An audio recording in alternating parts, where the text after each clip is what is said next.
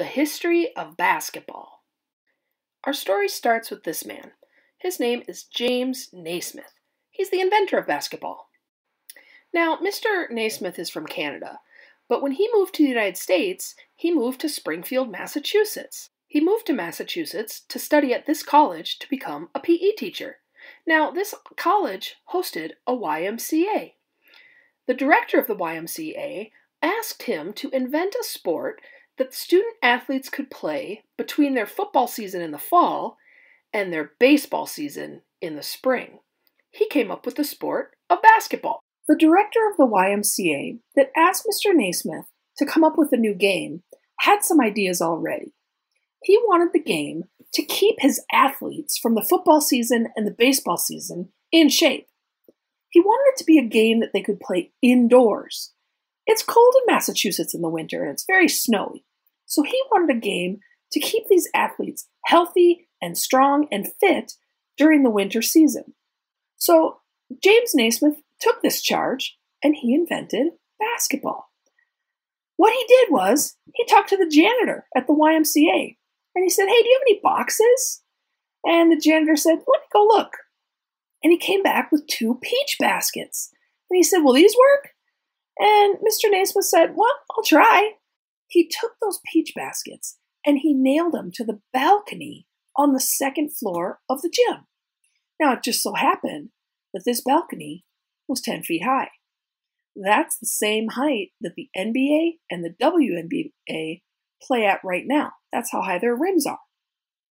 Now, here's a picture of that original YMCA gym. Can you see the peach basket nailed to the wall? Here's the funny thing about using a peach basket. Every time the ball goes in the basket, it gets stuck. It doesn't come down. So they would have one player on each team sit up in the balcony. And every time the ball went in the peach basket, that guy, his job was to get it out and throw it back down just so they could play again. And even when they took the game outside, they had the peach basket nailed to a pole.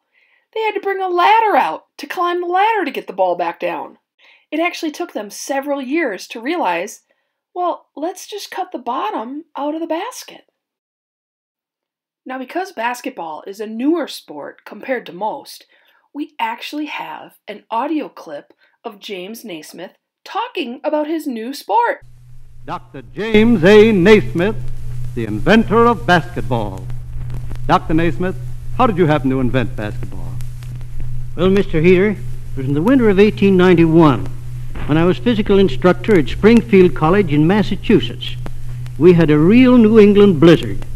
For days the students couldn't go outdoors, so they began roughhousing in the halls. We tried everything to keep them quiet. We tried playing a modified form of football in the gymnasium, but they got bored with that. Something had to be done. One day I had an idea. I called the boys to the gym, divided them up into teams of 9, and gave them an old soccer ball.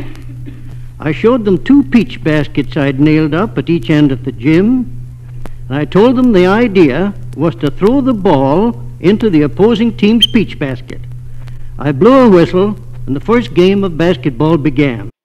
This new game spread like wildfire all over the country. Both men and women at colleges all over the country took on this sport.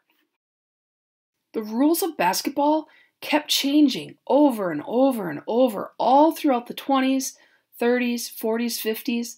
It wasn't until the 1960s that the rules started to look like what we know basketball as today. In the 1960s, that's when they decided, you know what, there should be 5 players per team. We shouldn't have 9 on the court anymore. We should use a shot clock so teams can't waste the time. They have to shoot the ball within 24 seconds. And also, they finally let the players dribble. In the past, they were limited to 1 or 2 or 3 dribbles, but in the 60s, they decided, nope, we're not going to limit your dribbling anymore. It wasn't until 1987 that they added the 3-point line. That's right, all shots were 1 or 2 points until 1987. Now let's look at some basketball highlights from the last 6 decades. We'll start in the 1970s. Sing women, sing for the year, sing for the left and sing for the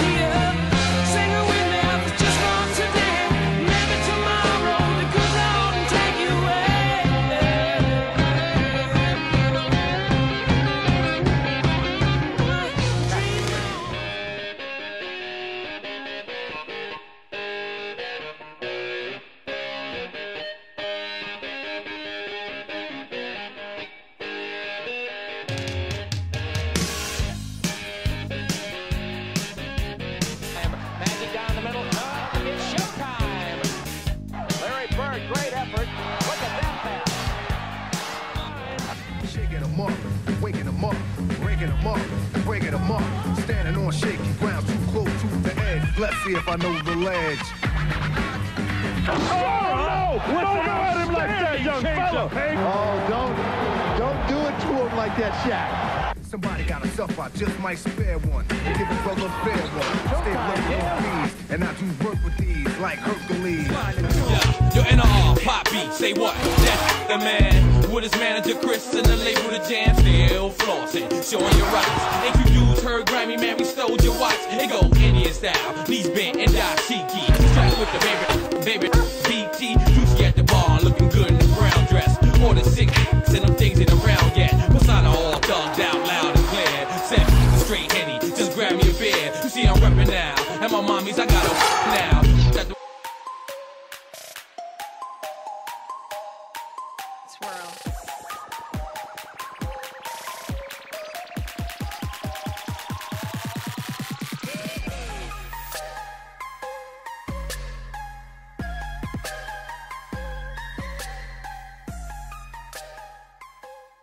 The NBA sure has progressed. But you know what else has progressed? Women's basketball. In 1997, the WNBA was born. Now, in Minnesota, our home team is the world champion Minnesota Lynx. That's right, they've won the world championship 4 times.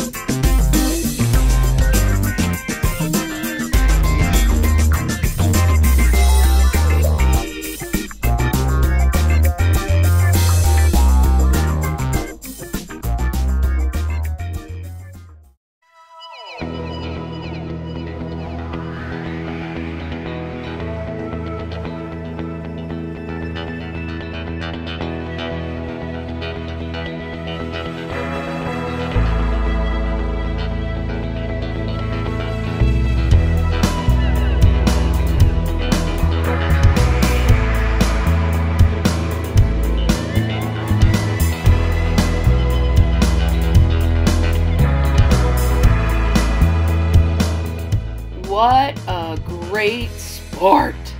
I hope you learned some interesting things about the history of basketball.